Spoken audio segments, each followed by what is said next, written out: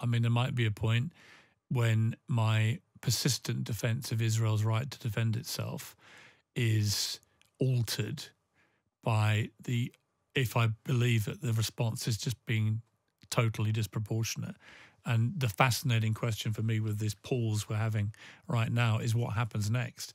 If, as some reports are suggesting, Israel is going to start attacking the south and doing to the south what it did to the north, there's going to be no Gaza left. You've said that you've always tried to be fair about this conflict between Israel and Hamas, to report it fairly. Why this conflict? Why the buy-in? It would have been okay for you to go light on it, to give, watchers and listeners a break. Why this conflict? For some reason, our show has really resonated with people from almost the first day of the conflict. I'm not quite sure why, but we suddenly noticed huge numbers of people watching the show on YouTube. And I mean huge. Like, I interviewed Bassem Youssef, who was the Arab Jon Stewart. 21 million people watched that on our YouTube channel. Over 10 million watched the rematch when I did him again in Los Angeles. We've seen similar numbers for people like Andrew Tate when he's talked about the conflict, for the president of Israel, for the Palestinian ambassador to the UK, and so on. And it's been consistent and extremely large volumes of people wanting to disseminate this. And quite early on, I said, look, it's obvious for some reason our strategy of platforming people from both sides, sometimes against each other, but often one-on-one, giving them a chance to talk, to actually give their side of it, uncensored. It's the name of the show, and we like to live up to that. Seems to have captured the right mood with people. No, look, you're always never going to please people on the extremities of both sides of this debate. So at the moment, I'm detested by people on both sides who only see it through their own blinkered view. Which is a good place to be, by the way. It's the best place to be. Yeah. For any journalist, it's the place absolutely. you want to be. You want to have people on the extremities to be thinking that you're not on their side. Well, I'm not on anyone's side. Yeah. I'm on the side of truth as a journalist with this. But I'm also on my side. I've got to say, I've gone on a real journey of learning about this conflict. I was at CNN for years and had to cover a few flare-ups then. Nothing quite on the scale of this, but I did a bit of the learning there. But I got to say, day in, day out, when you're talking to people who've been immersed in this sometimes for 50 years, you get a really smart insight into both sides, how they think. And I thought Jonathan Friedland at The Guardian had the best summary of this. If you go back long enough, you find both sides have a just cause. And really, that's part of the problem, in a sense, is that they both have a just cause and feel equally implacably determined to affect their cause. And that's where you see the sharp end of this conflict. You've described yourself as having a lot of moral quandaries about the conflict. The conversation has to be nuanced. You've said that before numerous interviews, Jordan Peterson and others. I think many people have been surprised by that. They would expect you to take the most controversial route. And in a way, you've had controversial guests, but you've been very fair about this. What do you think about that? I think some people, and I've been speaking to some friends over the weekend who probably wouldn't normally watch your show, whose partner has said, have you seen what Piers Morgan's done? Have you seen this guy that he's interviewing? And I think opinions are starting to change, if that doesn't sound too unfair based on your remarkable career so far. What do you make of that? Well, it takes me back a little bit to the Iraq War, for example, where I was the Daily Mirror editor. We were supposed to be the pro-Labour newspaper, and I took on Tony Blair about the Iraq War. And in fact, the biggest march this country's ever seen was against the Iraq War, and most of them are carrying Daily Mirror no war placards. So I always remind people on the Arab side of this debate, well, I was there for the Arab world then. You've got to go back in the history of my career to see that I always try and be fair-minded about all of these things. I've criticised the Israelis, as people are reminding me of a series of tweets I did in 2014, where I thought the Israel response to an incident then involving the kidnapping and killing of 3 teenagers was massively disproportionate. And I said so. So I take all these stories as I try to take them as I find them and make a calculation based on what I really feel about it. But I remember from the Iraq War in the Mirror, some days we'd have John Pilger on one page and Christopher Hitchens on the other. Hitchens arguing in favour of the war. And it was just great journalism, really, because people could read these two incredible polemists arguing completely different arguments about it. But when you read both, you almost invariably would say, well, they've both got good points. I want that to be what our show, and I think it has now become a really important fulcrum in this debate for a lot of people like me, who are not as expert in this conflict as people right in the thick of it. You know, I'm an Irish Catholic, but I'm someone who knew about what happened in Northern Ireland. And I do know that eventually, through dialogue and good leadership, and that's going to be crucial here too, we did eventually get to peace, which people didn't expect would happen. So it can be done. I just don't think it can be done with the current leadership on either side. And did you, before you went down this route, was this an accidental route in terms of let's give both sides space? Or was this, from the start, something that you wanted to do? Because, as I said, it doesn't necessarily fit the trope of what people might expect, maybe not from Talk TV, but also from you as well. When was it? I've got to say, I find that people's views of me and how I come at these things often are not based on actual watching what I do well, it's or what I say. based on Twitter clips of you walking off sets or saying something controversial, there's a kind of pantomime or getting villain. a line out of someone. Yeah, there's a pantomime villain caricature, which I don't do a lot to dissuade people of. But underneath it, I've had over 30 years of being at the sharp end of really big stories. 10 years editing national newspapers, 4 years at CNN with huge breaking news stories then, morning television with all the big news that used to break there as well, and now here. So, I've covered a lot of big stuff. And like I said, I think I was surprised simply that almost immediately we were getting these huge audiences on this. And I just said to the team... And have they driven the content? So was it a decision beforehand to offer equal space? Yeah, they've given the decision-making to make sure we keep platforming people on both sides. Let's just not take a side. Let's not have a horse in this... ugly, horrible, hideous race. Let's just try and platform people on both sides who have something to contribute. And occasionally we put them against each other, and sometimes it can be very volatile, sometimes much more thoughtful. Sometimes we'll have very, extreme guests who say things which really make me, slightly blanch when I hear it. But other times you get people incredibly nuanced. And I think it's the mixture of all of this stuff. It's surprising. It feels fresh. And I think that a lot of people like me are having moral quandaries about this. A lot of people feel what happened on October the 7th was so horrendous. Of course, Israel has to defend itself. A lot of people think that Hamas's stated intent only a week ago to keep doing this as often as they can is an existential threat to Israel. But how do they take out Hamas?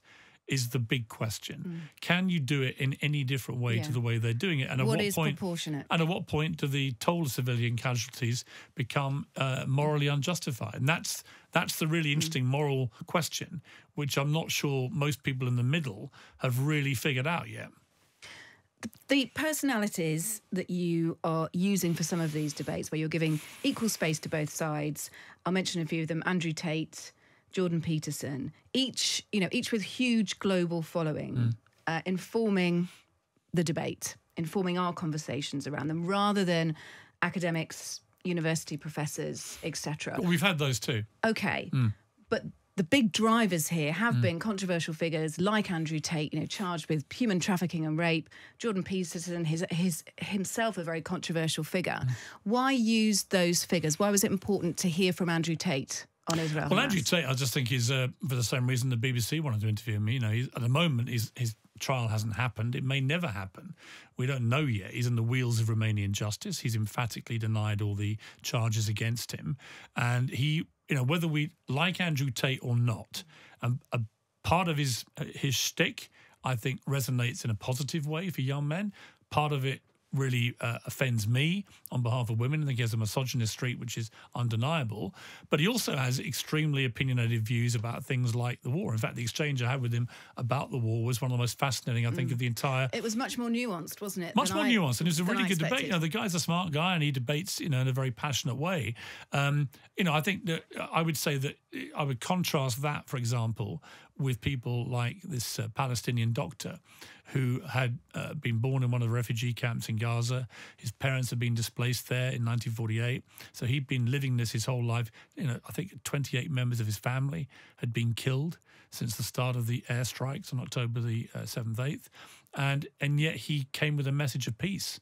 and he'd lost, his own kids. He's 3 children were blown up years ago in one of the earlier outbreaks of war here from an Israeli tank. So he's the last person you would expect. It was incredibly moving, and he was in tears in that interview. So I think we're seeing all different types of people, but the common thread is they all have an interesting view about what's going on. And I hope the viewer can sit back at home and disseminate all of this and come to a better informed opinion. Are you choosing Andrew Tate because you're genuinely interested in his view, or are you choosing him because he will generate views, he will allow you to get the platform out there to more people? And let's be realistic, we all work in media, we have to weigh up those decisions. Is this guest going to give me some great exposure? Is this the right guest? Morally, is this the right guest to sit on my platform? All good questions. And I had no moral problem interviewing someone like Andrew Tate at this place he finds himself in. I wouldn't interview him if he'd been convicted of any of these crimes. But 3 hours with him. Well, 3 hours with him, but, it's been watched by, I don't know, I think collectively with his brother, something like 15 million people. And my argument about that would be you're getting a vast audience of impressionable young, often, in his case, male young minds, and you're getting them to have a listen to a really good debate, actually. I thought the debate that we had, not just about misogyny, which was really interesting, but also about the war, were things that I want his audience to hear.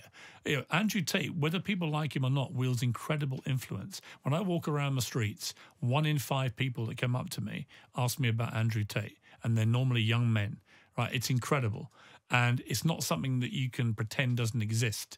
You can try, but his influence is there. And I'm a firm believer in shining an influence on a light on his influence and challenging him about some of the more contentious views he has, but also having the war debate with someone who was absolutely on the pro-Palestinian side, but challenging him about it all the way through in a very fiery calling him spineless debate. Yeah.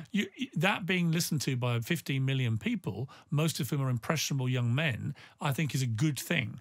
I think they're getting both sides of the argument in a way that if I didn't sit down with someone like Tate, only his view would go out to those people. So people can have their own minds about the decision to platform him, but that's my response. Did you try to get him to take his sunglasses off, Piers? I did, but he's, it's all an act, isn't it? So, as he said himself, it's hard to know with him where the performative stuff begins and ends. Yeah. I think, do I think he believes everything he says? No. Do I know where that line is? No. He's a very aggressive, confident But yet you're still interested to hear from him. Well, I know that millions of people are. So the question then becomes, do they only get exposed to Andrew Tate's own videos controlled by him with one view, or his tweets to 8-9 million people, one view, or do they listen to a debate with someone like me that will challenge him every step of the way about his arguments, and they can make up their minds in a more nuanced way? I think that's a risk worth taking. We're living in a new age in terms of journalism, aren't we? And your programme leans into that, and we've sort of talked about it already. We are now, seeking journalistic opinion, seeking opinion on both sides from YouTube commentators, albeit incredibly popular YouTube commentators like Andrew Tate, like Jordan Peterson. Is that where we're going, do you think? That actually the biggest voices out there are now not living in the mainstream media? No question. No question. But living online. And people like Jordan Peterson, Ben Shapiro and others, they do exist on mainstream as well. I mean, I would say they are mainstream, actually. The difference with Tate is he's been removed from most mainstream platforms, but they haven't. And I think that they have huge influence and reach. And a lot of my journalist friends don't seem to get this world at all. I'm lucky. I've got 3 sons, 2 in their 20s, 1 30, who absolutely live this world. And all their friends do. So I was able to catch his wave earlier than most of my crusty old journalist friends here, because they were saying, Dad, no one our age watches TV. We all watch YouTube, right? So get with the YouTube program or no one's going to watch your stuff. Yeah. And they were absolutely right. Now, you can still have a linear presence as we have with Talk TV. And in fact, we've had record numbers for our show in the last few weeks on Talk TV as well, consistently night after night, beating Sky, beating GB News, beating the BBC a number of times as well, which is very gratifying that we're getting that linear audience. But the YouTube audience is gigantic. Yeah. And I would add things like TikTok. We've got 1.5 million followers on our TikTok channel. Facebook is huge for us. I have nearly 9 million followers on Twitter myself. So when I promote my interviews to 9 million people on Twitter, you're getting collectively gigantic eyeballs for these things. That's why people, like when Netanyahu came to London in March, in the middle of the big social protests domestically in Israel, his team reached out to us asking, would we do the interview? And when I questioned this later, although I had interviewed him before, the explanation was, you have a massive global online reach. So we're seeing tangible results of this now. The president of Israel joined me for an hour several weeks ago, again, because they believe that we're getting such huge numbers on our show, it's more worthy of their time than getting 15 minutes on the BBC where you may get a fraction of that audience. What's with the interrupting? I never interrupt. I've actually been much better in the last 2 months. If anything, what this conflict's shown me is the power of not interrupting. And people have commented on that. So I used to use interruption as a powerful tool, I think, when people try to obfuscate, answer a different question, especially the government ministers in the COVID pandemic and so on. You know, they were desperate not to have to answer the question I was asking them. Then I think interrupting is perfectly valid. I'm sorry to interrupt you, by the way. But I think in the last 2 months, I've actually learned an unusual new trick to my armory, which is the power of listening. And who knew? It's quite effective. The Jeremy Corbyn interview was because he wouldn't answer the question. He kept trying to deflect. And that's a perfect example of where the interruption is not only a good thing, it's a vital necessity of that interview. Otherwise, he was never going to answer the question. In the end, he refused to answer it so many times and was so obviously trying to deflect and deliberately not answer it. We all got our answer. Because if he believed another way, he'd have said it. So sometimes the interrupting can force a non-answer, which is actually an answer. Where do you go with this now? The war may continue for months, for years. Will you continue offering equal platform? Will you have a dilemma in a month or so's time when perhaps the news agenda has moved sideways? Not necessarily on, but we've seen this with the Russia war as well, that it's not top of the agenda anymore. So where do you go with your coverage? Well, we've gained 700,000 subscribers to our YouTube channel in 2 months. It's pretty extraordinary. We're getting 10,000 new people subscribing every single day just to our YouTube channel. And like I said, the linear numbers as well on Talk TV have been really strong. And I think that the sky's the limit for our show. I would argue with my normal humility that right now we're probably the biggest show of our kind in the world. The numbers speak for themselves. There is no news current show in the world that's doing the kind of audience numbers that we're doing. How do you hang on to that long term? Well, look, the American election is going to heat up pretty soon. We've got the Iowa caucuses in the second week of January. You've got a British election coming next year too. There are lots of big things coming, which what we have now is a massively bigger platform than we did even 2 months ago. And we've seen just such extraordinary growth that I think that my only message to the team is keep with the big bookings, keep with the big debates, but don't be afraid to go off into other news stories when they blow up.